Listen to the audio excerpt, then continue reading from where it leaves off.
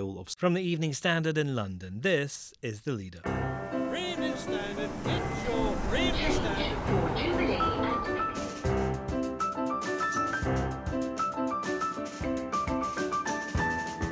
Hi, I'm David Marsland. London is doing a lot of cocaine. A report by King's College claims every day, not just weekends, an average of 500,000 doses are being taken in the city.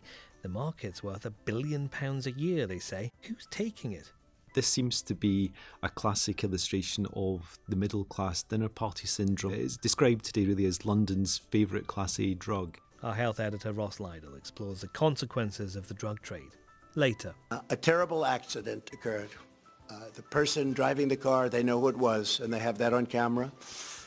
A young man was killed. Donald Trump's rejected the UK's calls for a fugitive diplomat's wife to be stripped of immunity and sent back here. Also, I just feel like it's time that we stood up and said we're not going to take this anymore. We are Ginger and we're going to fight. Slightly awkward. When Harry met Ed, the Prince and the pop star unite for World Mental Health Day.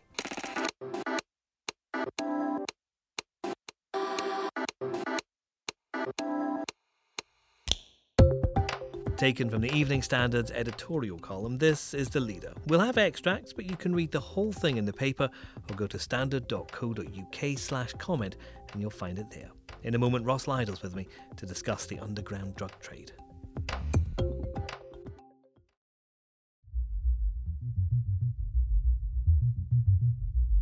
Some quite incredible figures on London's cocaine use drop this morning. 23 kilograms of the drug are taken every day. That's more than Barcelona, Amsterdam and Berlin combined.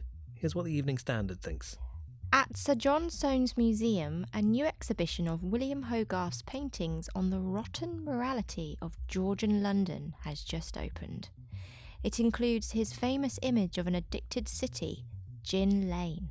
Today's Hogarth would be painting a different picture of London's dark side, Cocaine Alley. Research by scientists at King's College London shows that more than 500,000 doses of the drug are consumed in London every day. There is no simple answer. Not legalisation, not more resources for policing, not just education. Although a society in which smoking can cease to be mainstream is one that could surely decide to rid itself of cocaine. Maybe we need a new Hogarth to show us as we really are. Well, I'm joined by our health editor, Ross Lydell. Ross, these are stunning figures. How do they know what they are?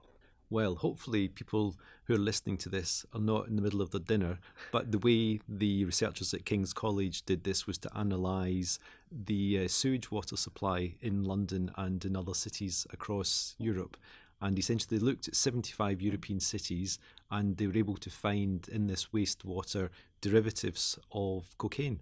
Massive amounts, like genuinely massive amounts are being taken, not just at weekends, but every single day.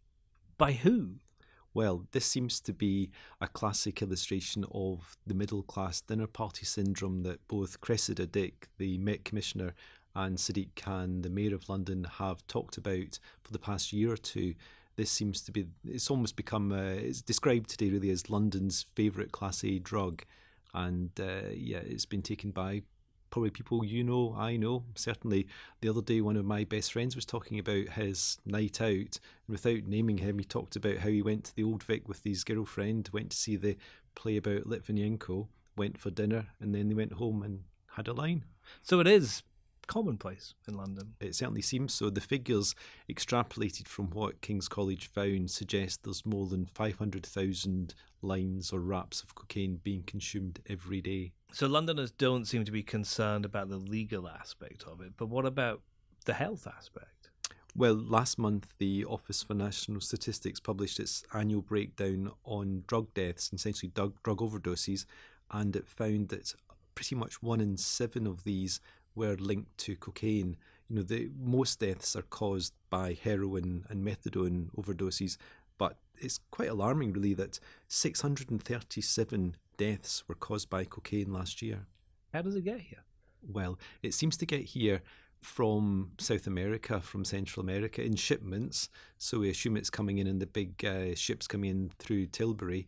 But what the National Crime Agency has shown, and this has been revealed in the Sky News documentary today, is that it's being hidden in bananas and pineapples quite ingeniously. And when you see these supplies, you wouldn't think it's there. And the police officers have to crack open the pineapples, and in the middle they find giant lumps of cocaine. Are people just in this city just not afraid of the law? There's no consideration that they might be caught doing this? Well, the most recent figures from City Hall show that in the past year there have been about 1,000 authorisations for the Met to conduct sort of investigations into drug use, but that's pretty small. If you think there's 500,000 people a night using cocaine, there's very little chance of getting caught. Obviously, police resources are thin and they'll target dealers rather than users. And outside of London, there are consequences outside of the city, aren't there? Well, according to Sadiq Khan, this is a classic illustration of the county line sort of drug networks in action, where essentially you have young children, teenagers criminalised by gangs and used as drug runners to export drugs to provincial towns and cities. There was a study from City Hall last month that estimated 4,000 London teenagers are caught up in the whole county lines network, and they're used to take drugs to places in Norfolk. Norwich is a big area, to Portsmouth, to Brighton and so on. As many listeners will have seen if they watch Netflix, they'll have seen Top Boy, and this dramatises exactly what's going on. And speaking last week to people in the Mayor's Violence Reduction Unit, they admit really that Top Boy is painfully close to the truth. They do say that sadly it doesn't show the positive impact as well of some of the Mayor's programmes in terms of trying to help people, but the reality of the life that some of these kids are leading is pretty well displayed. Next. Let down by both governments. We've got no answers. The mother of a British teenager killed in a hit and run says she's disgusted by Donald Trump's defence of a US diplomat's wife suspected of being involved.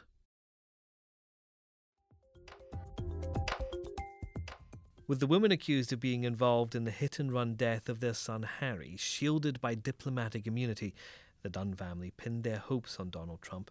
The president, though, appears to have dismissed any chance of Anne Secoulis being handed over to UK police.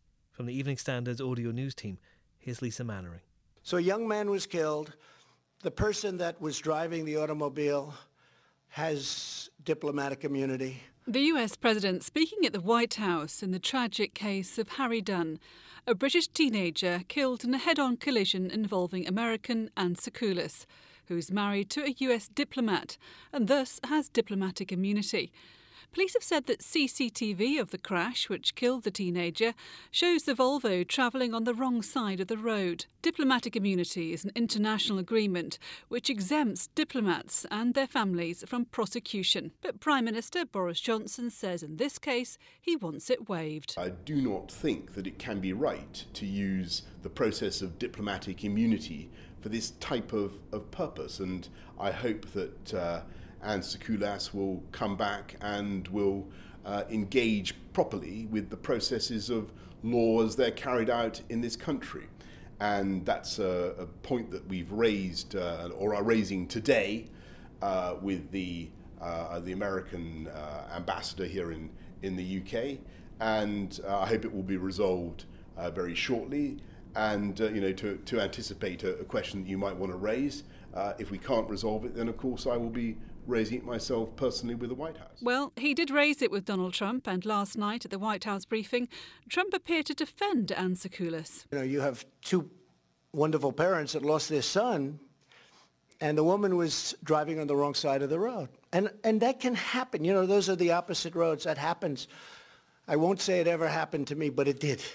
When you get used to driving on our system and then you're all of a sudden in the other system where you're driving, it happens. You have to be careful. Very careful. At the same conference, a photographer caught a shot of the president's notes, which said the spouse of the US government employee will not return to the United Kingdom.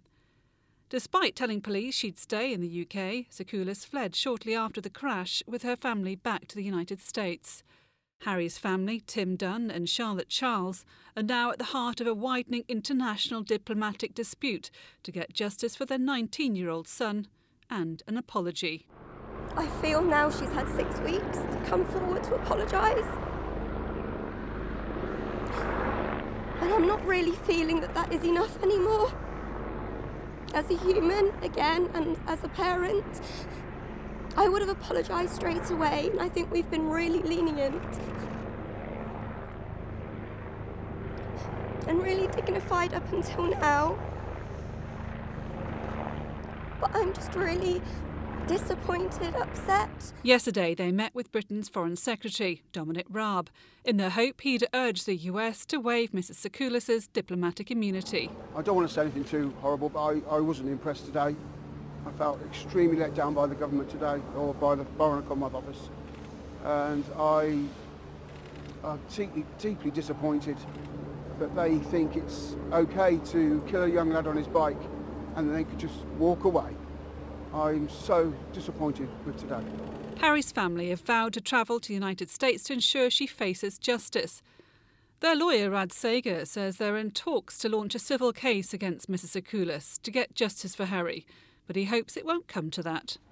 Anything is possible, and if meeting with President Trump would help us get a step closer, again, to seek justice for Harry, to get justice for that boy who died that night needlessly, one of the most wonderful kids in our community.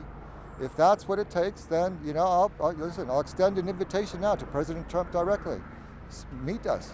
We will. Let's have a chat. You get the chance to meet these people, and let's have a talk.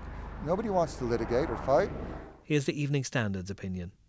Even by the low standard of Donald Trump's often crass, cruel remarks, these words sting. He doesn't care, or Britain isn't important enough for him to do anything about it. But the parents of Harry Dunn aren't going to give up. They say they will fly to the US and are considering launching a civil law case. The US president should think again and let Miss Sakoulas face justice. You can hear more from the audio news team with our morning bulletin sent to smart speakers at 7 a.m. Just ask for the news from the Evening Standard. Now. Really excited today. I'm going to go and film a thing with Prince Harry. He contacted me about doing a charity video with him. Hey mate, how you doing? So thanks very much for coming in, I really appreciate it. No, thanks for having me, man. This is something I'm quite passionate about. Oh, you as well? Yeah. Two of the world's most famous gingers, that's their words not mine, are teaming up to make a video for World Mental Health Day. Prince Harry and Ed Sheeran's short film was released on social media this morning. This, for me, is a subject and a conversation that's just not talked about enough. I think people all over the world are really suffering. Someone with your skill set to be able to write lyrics and of a song to raise awareness, I think would be amazing. Yeah, I mean that's exactly what I'm trying to do. People just don't understand what it's like for people like us. Yeah, I mean, what? Here's what the Standard thinks of it.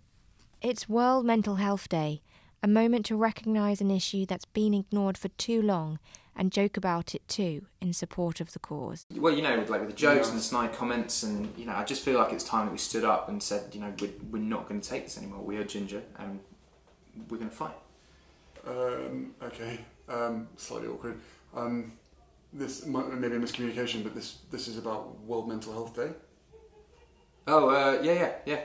Of course. Yeah, no, I knew that. No, I definitely knew that. Yeah, definitely knew that. So we're good. Yeah, all good. Prince Harry and Ed Sheeran have teamed up to make a video encouraging people to reach out, make sure that your friends or strangers look out for anybody who might be suffering in silence. We're all in this together. And they are not just talking about their ginger hair. That's The Leader, taken from the Evening Standard's editorial column. It's our opinion, but we want yours. Get in touch and continue the conversation through social media. Use the hashtag #TheLeaderPodcast. We're back at 4 tomorrow. Subscribe to make sure you get it early.